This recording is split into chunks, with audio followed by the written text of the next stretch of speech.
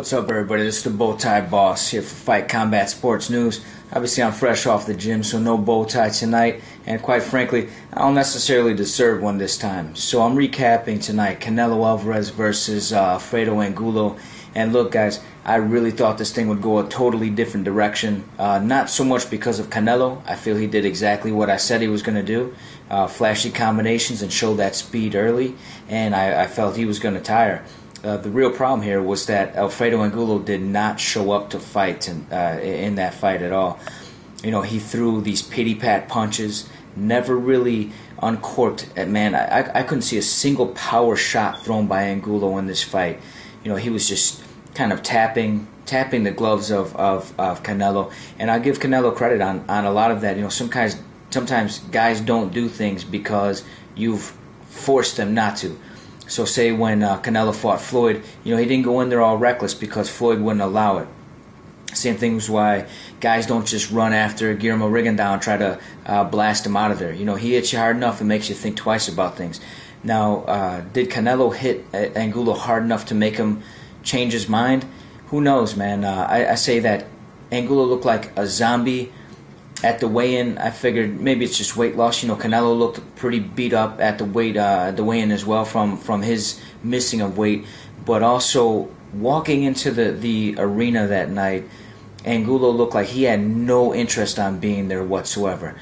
You know, his eyes were down and he was just walking in, going through the motions. Even when he got into the ring, he was just kind of going through the motions, not really getting in there, never mixing it up. And then the most animated he was all night was complaining to Tony Weeks about stopping this fight. And look, guys, if nothing else, the referee's in there to protect you, bro. You can't sit there and take unanswered shot after unanswered shot with the viciousness that Canelo was throwing them and having not done anything back. You know, I could see Tony Weeks not stopping this fight if the entire time Angulo was landing, you know, hard body shots. He was landing hooks, and you could see that he was actually tiring Canelo out. All that Tony Weeks was saying is, look, man, if I let this go on for another 10 minutes, that's what's going to happen for another 10 minutes. So my sports book account, not happy about this fight either.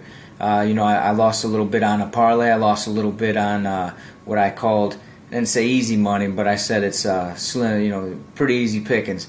And then the only thing I did win on was the under at 10.5 rounds. So, you know, maybe that is a little solace in there. But again, man, Canelo did what I thought he would. You know, he came out there, he was fast, he was sharp to begin with. His footwork really doesn't allow him to get away from these punchers, though. You know, I mentioned he has horrendous footwork. And you know, he kind of showed it here in this fight where he throws a vicious 4 or 5 punch combination but doesn't leave the area, doesn't turn, doesn't push his opponent to the side, doesn't even you know, in some cases even hold or anything. He just kind of stands there and waits for incoming. Fortunately for him this time, Angulo had no incoming. So, you know, great win for Canelo, man. Where does he go from here? You know, if he gets the winner of Martinez and Cotto, I think he's got a very good shot, and not even just a very good shot. I really think that he beats both of those guys, especially at this stage in their career. You know, hopefully for him, by the time he moves to 160, Gennady Golovkin is gone, and he now has a new division with which to work. This win did a lot for Canelo Alvarez. I'm actually proud of the kid. He did what I expected, and Angulo, you know, I feel bad for him, man.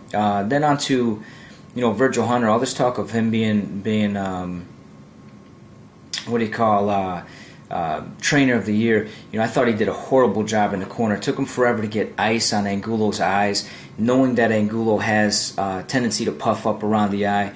And then also, you know, he was like coddling him. He was talking to him like he's a little baby.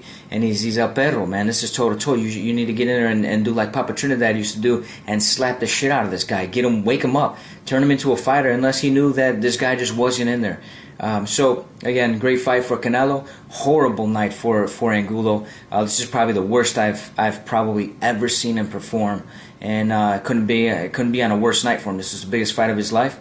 And, you know, for Fight Combat Sports News, it's the Bowtie Boss, sans Bowtie.